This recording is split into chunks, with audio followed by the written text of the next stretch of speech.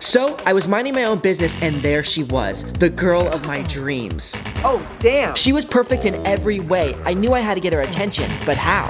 Turns out the answer was right in front of me. There's nothing girls love more than a guy with an expensive sports car. I went to lean up against it as if it was mine, and sure enough, her eyes shifted towards me and the sexy car. She started walking over.